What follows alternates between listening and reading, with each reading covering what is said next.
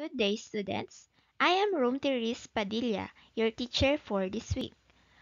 For week 6, our subject matter is radical.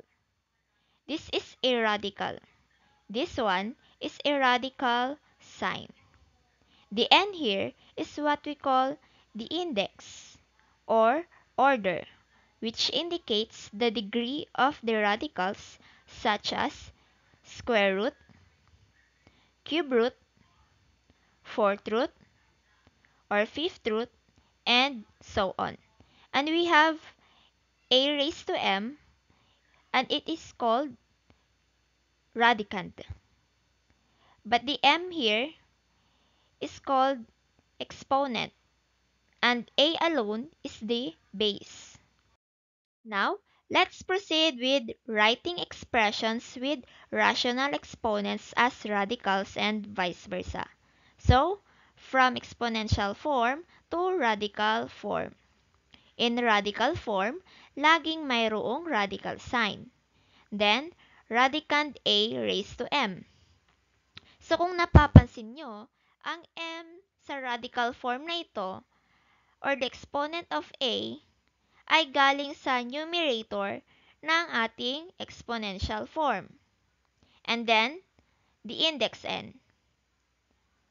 Ito naman ay nagmula sa denominator ng exponential form. Also, maaari rin nating tawaging radical form ito. Ngayon naman, baligtarin natin. From radical form to exponential form. Base A raised to m over n, where m is the exponent in radicand, and denominator n is the index of the radical. Take note, if A is negative number and n is even, then A has no real roots. Sa examples natin, ang mga A natin ay negative numbers. Tapos, ang n or index ay even, meaning they have no real roots. Pangalawa, if A is positive or negative number and n is odd, then A has exactly one real root. Pansinin ninyo sa ating mga given, ang A ay negative numbers at ang mga n ay odd, which are 3 and 5. Then they have exactly one real root. Ano ang root ng unang given? It is negative 3. Pangalawa naman ay negative 2. Ma'am, paano po nakuha ang sagot sa mga ito? Okay, next week, we'll learn about it.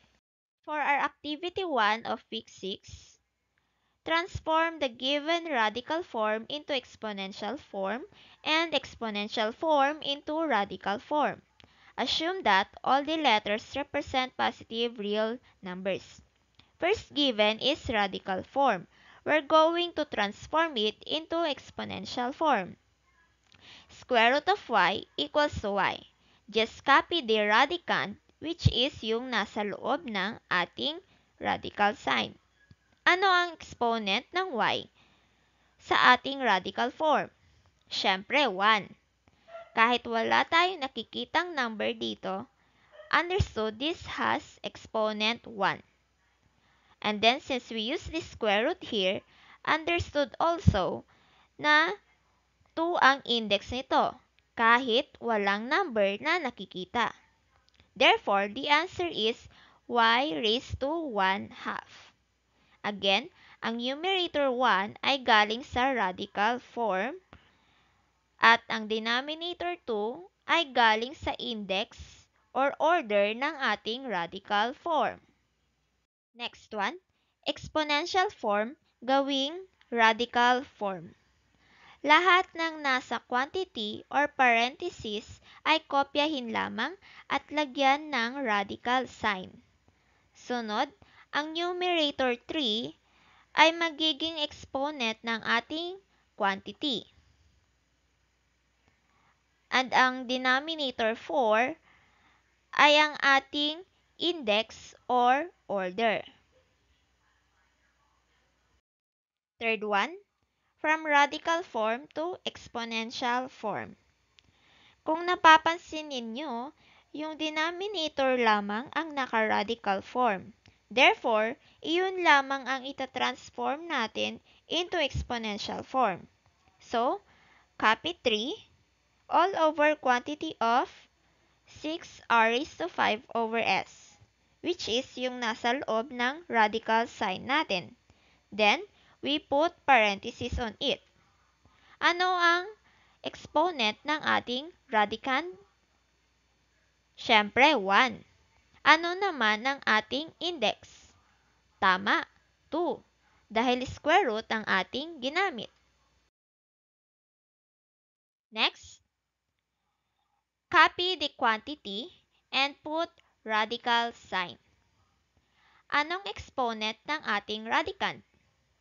1. Tama. How about our index or order? 3. Tama. Take note, we don't need to write the exponent 1 anymore. Kasi, meron mang number o wala, understood that this has exponent 1. Last given, copy the radicand and raise to 3 over 2. 3 from the exponent of the radicand and 2 is from the index which is square root.